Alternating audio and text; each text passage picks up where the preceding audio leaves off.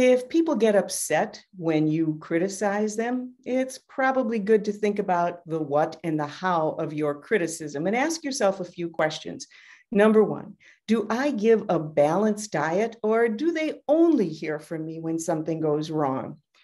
Number two, is my response to mistakes proportionate to the error? Do I overreact? Do I frighten people? Do I knock them down?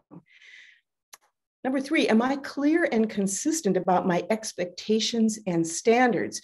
Or do people feel that I'm arbitrary and ambiguous and they're playing whack-a-mole with quality all the time when it comes to me? People usually do get defensive when they're criticized. All of us do. We want to defend our dignity, right? So don't overreact to some automatic pushback. But at the same time, if you have someone who you know is consistently overreacting, fighting, negative about the modest criticism and the well-framed criticism that you deliver, then that's a separate conversation that you need to have about the need for them to change that specific behavior, which you identify, describe, and ask for it to change.